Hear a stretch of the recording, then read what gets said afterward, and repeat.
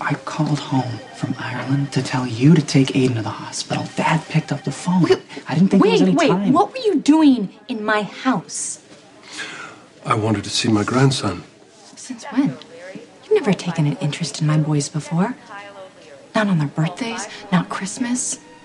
You didn't even show up to Jake's memorial. You're probably getting drunk just like you did the night Jake died. Elizabeth, I do not want your father anywhere near my boys. I've already lost one son.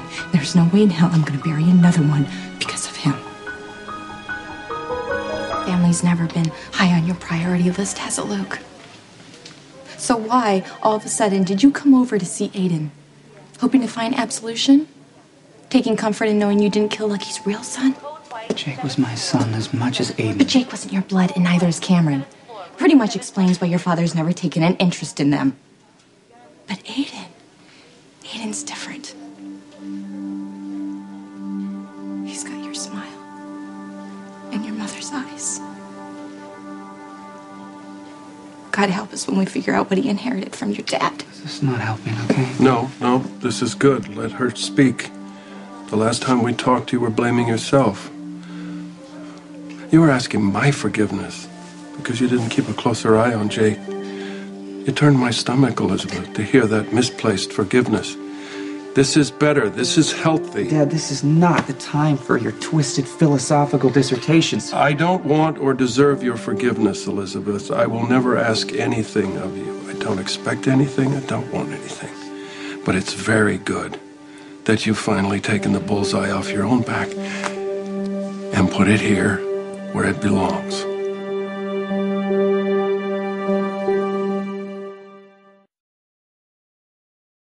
I've never been big on sharing my personal business, ever.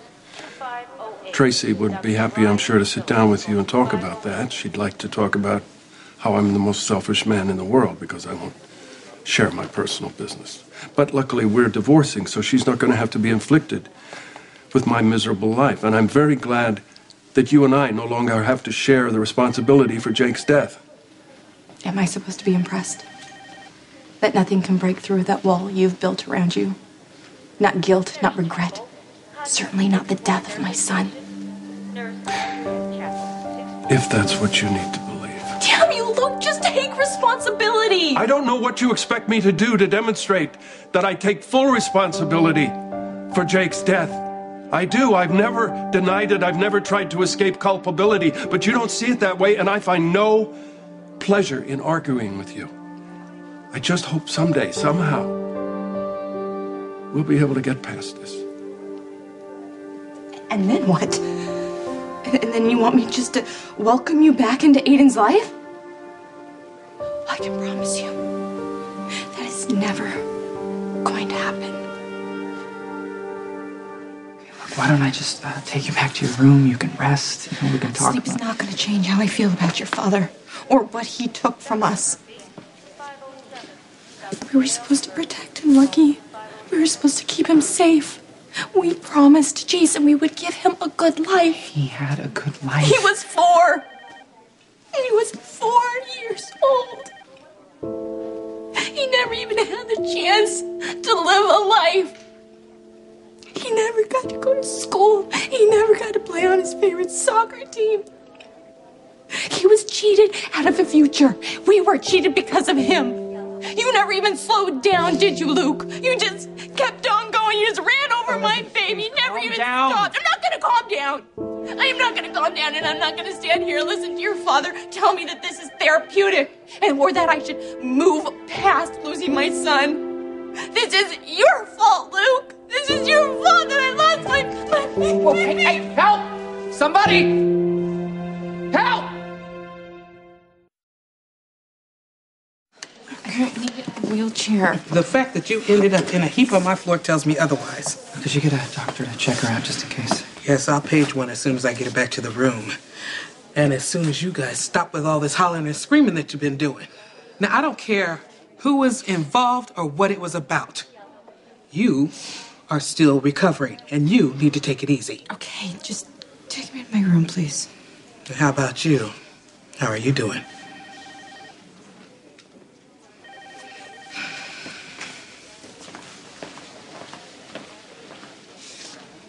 Okay, your turn. Let's hear it. I've already said my piece. No. You blamed my drinking, and you educated me on the 12 steps. Beyond that, you said when I sobered up, we could move forward.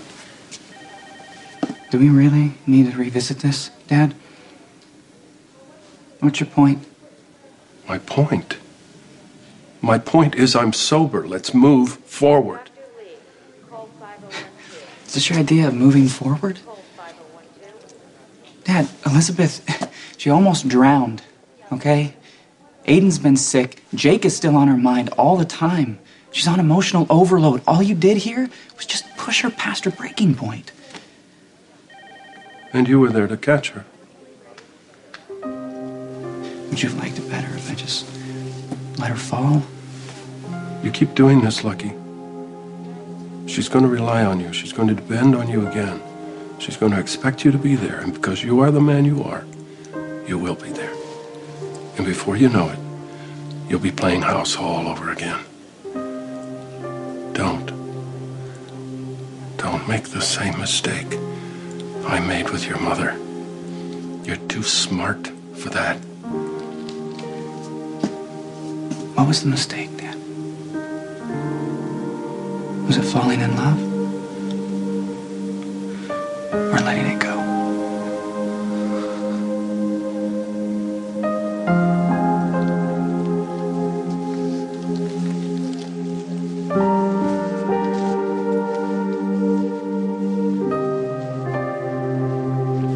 Everything okay in here, doctors? Because I'm really not in the mood to put out any more fires today. Hey, what happened? You all right? Yeah, I'm fine. I'm just really tired. Well, then we'll get out of your way so you can rest. Elizabeth, can I just say one more time how sorry I am for everything that Lisa put you through? I feel responsible that she came to this hospital because of me. Nothing that she did is your fault, Patrick. Well, she's gone for good, and she's not going to hurt anybody anymore. Hopefully we can all get back to normal, and I know you'll appreciate that. Come in. Hey. How you feeling? Embarrassed that I caused a scene. I'm sorry. I should have told you sooner. Dad was the one who brought Aiden in. Why would you take a chance like that? He was the last person I expected to pick up the phone when I called home from Ireland, and I was so worried about Aiden. I didn't think I had a choice. Okay. All right.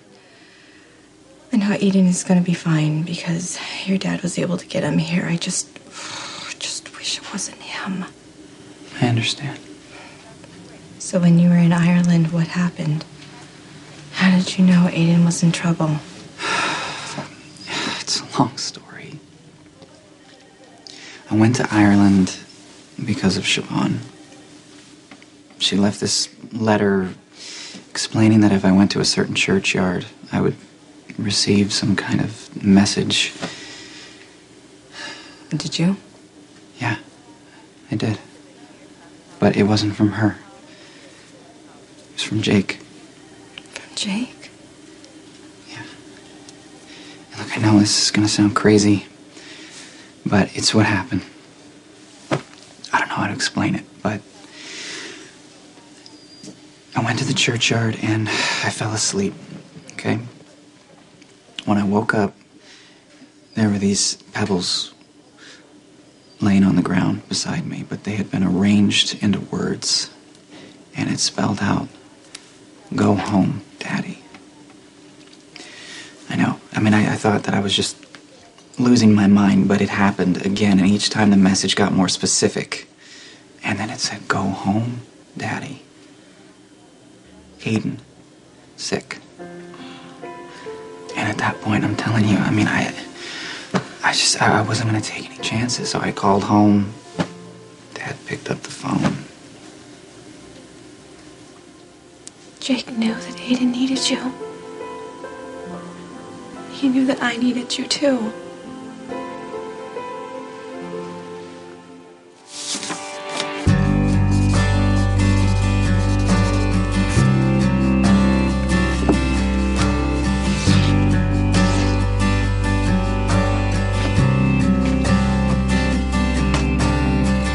If you could heal my heart breathing under the weight of this world, and be the tonic I needed to heal the wounds, shelter and rescue.